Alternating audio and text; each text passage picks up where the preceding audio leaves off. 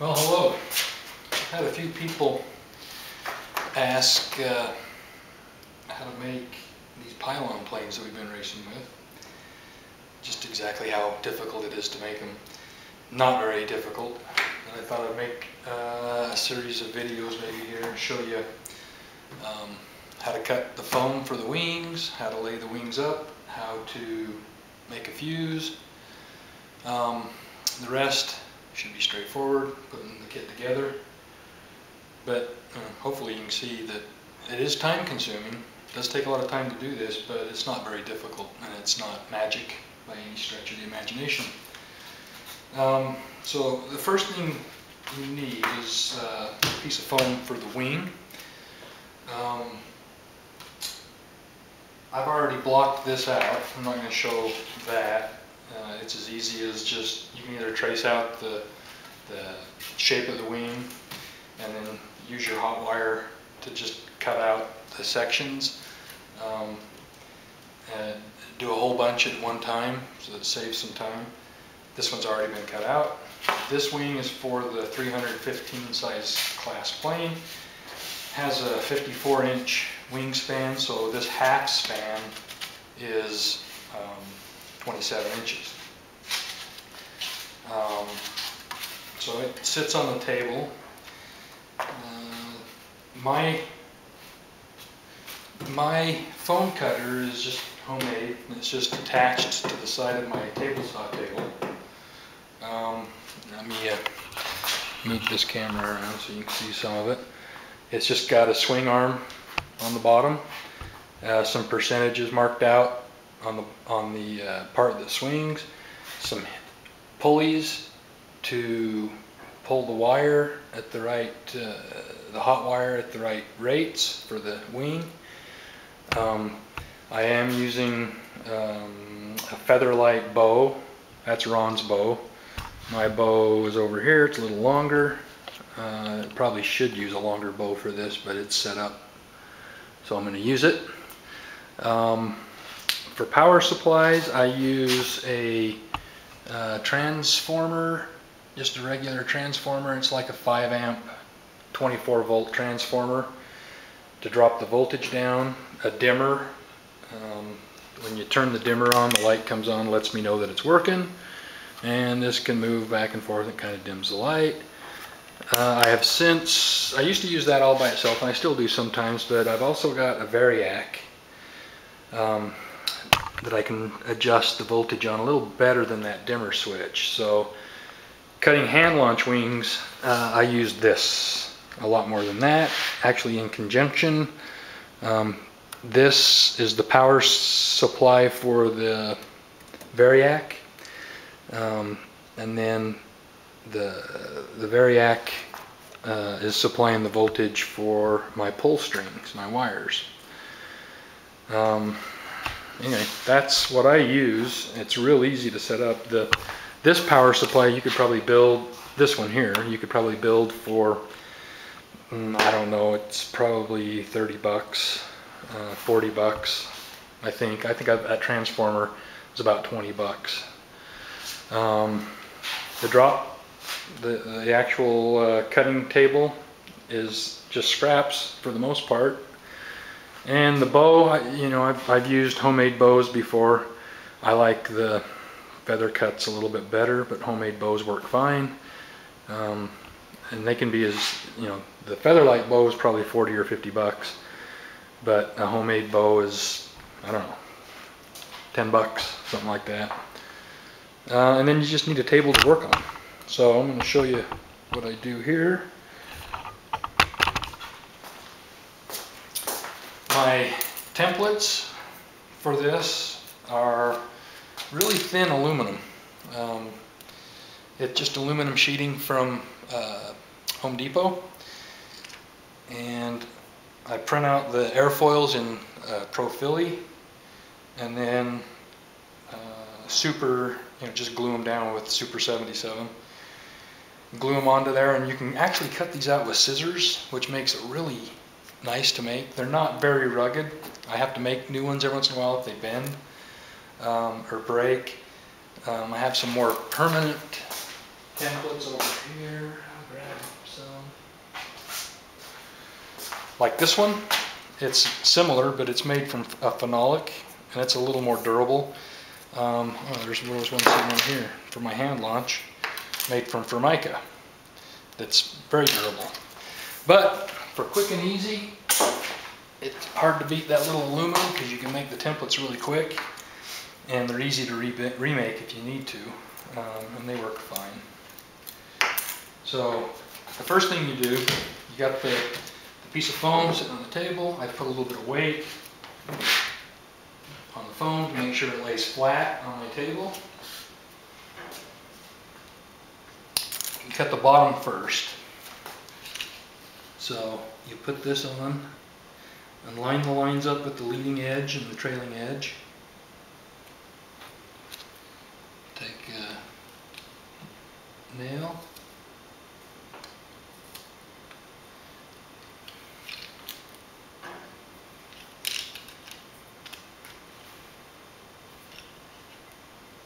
Make sure the template is laying flat on the table. Okay, that's the small side, and then the long side over here.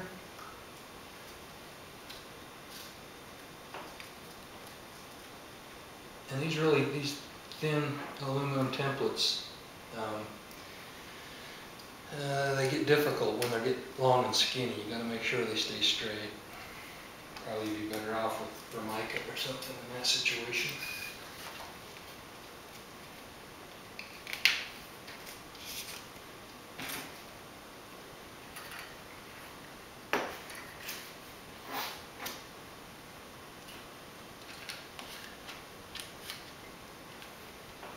Okay, got our bottom templates on. Now we take our bow, cutting bow, set it at the start. This is just suspended from the ceiling.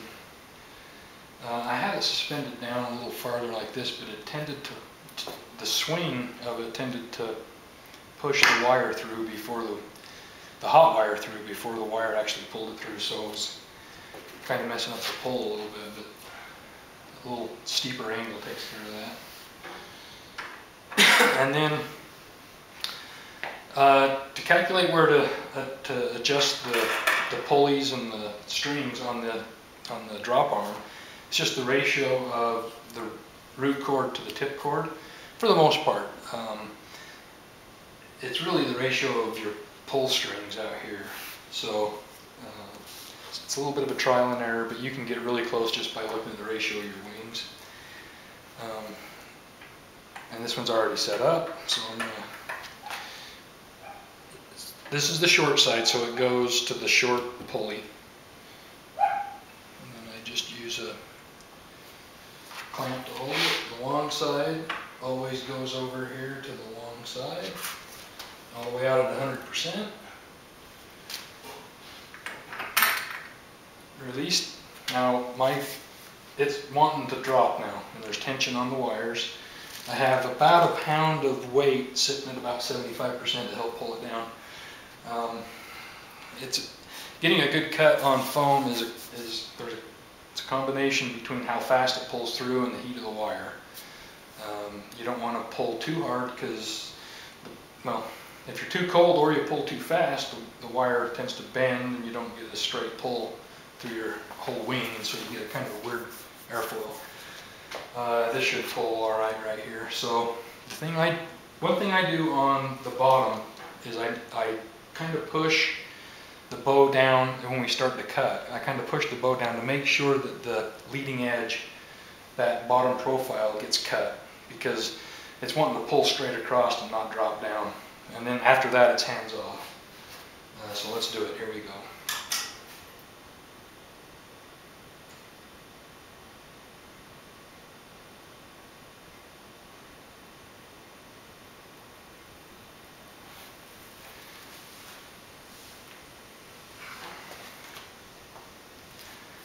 That's it. You just got to wait for it to pull through.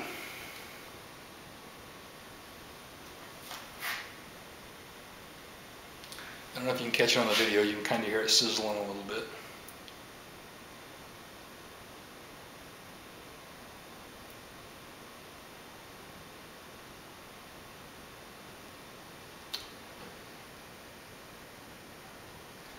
This is kind of a long panel to cut, and so you have to cut, at least I've found, for my luck, to cut a little slower than normally.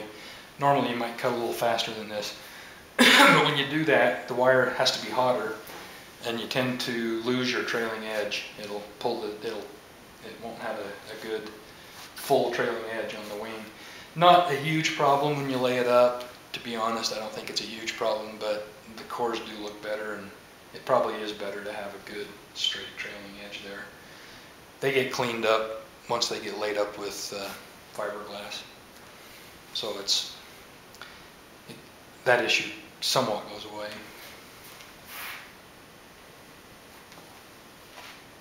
Like watching paint dry. But you can see, I hope you can see on the video, the arm is falling.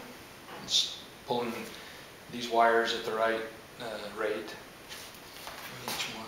And I catch it as it comes out.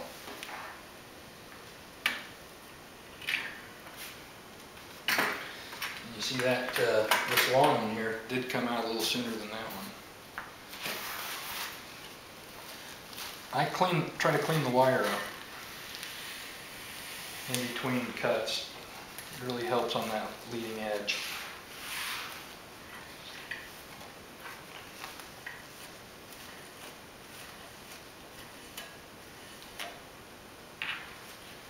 Okay, power's off. Pull templates.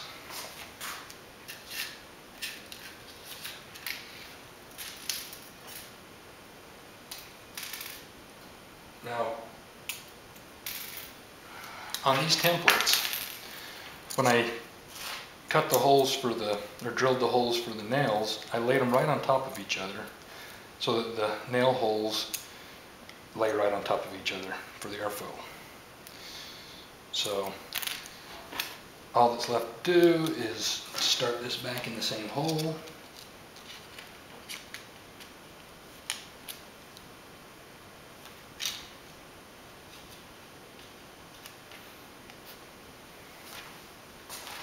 Same thing over here.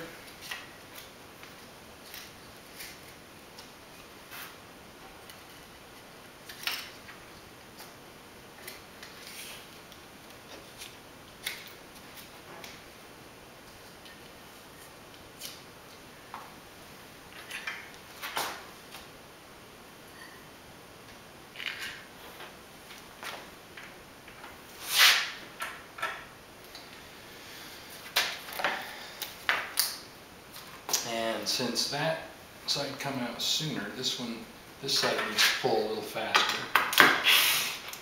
So let's move it over here.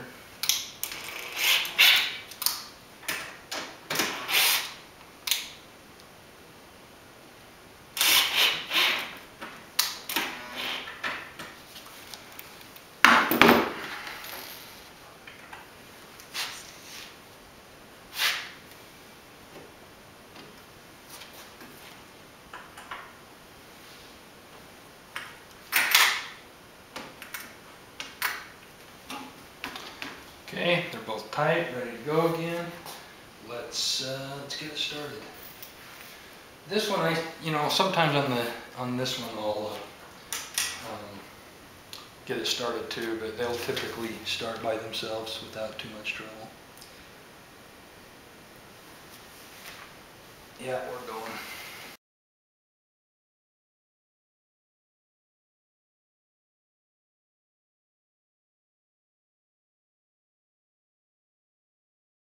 Pull out right there.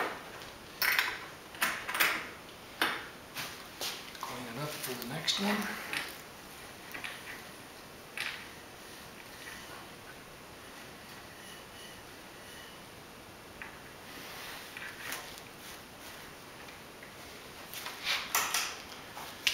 Let's pull this off.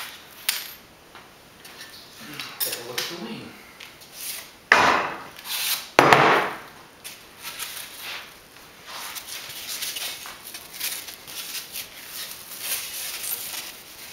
And there's your wing. At least half a wing, I guess.